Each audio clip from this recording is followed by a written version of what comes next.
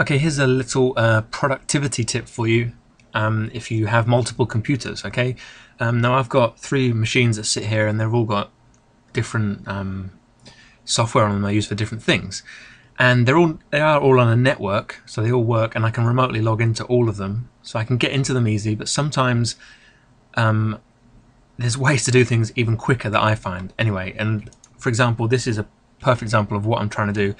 All I need to do is copy this URL of this logo here, and I need to share it so I can open up Dreamweaver on another machine, and I just need to use this logo within the code in Dreamweaver. Now, rather than trying to type this logo in, obviously it doesn't take long to type it in.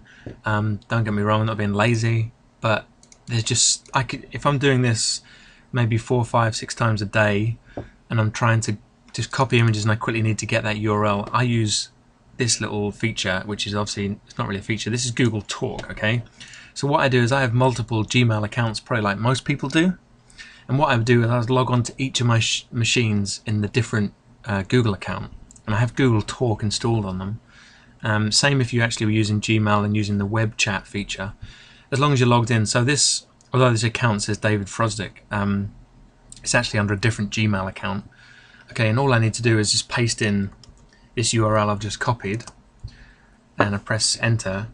Now on my other machine, obviously, which you can't see, it opens up this chat window here, obviously on the other machine, and I can just open up the chat window and I can copy that URL that I've pasted, and I can do what I need to do in the text.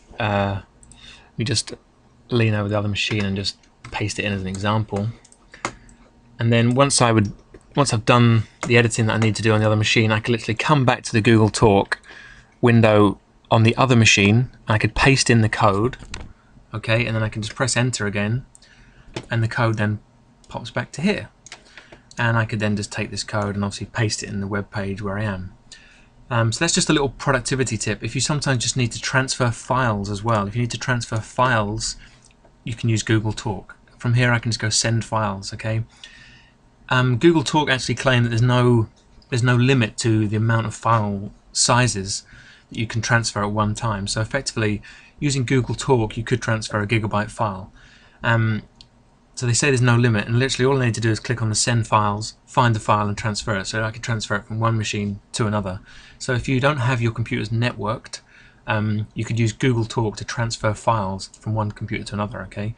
So it's just a little productivity tip. There's nothing great about it, but it saves me time. Don't have to open other browsers, click in, type in URLs, get the URL spelt wrong, and then try typing it again. I just paste it into Google Talk, go to the other machine it's working on, open up that window.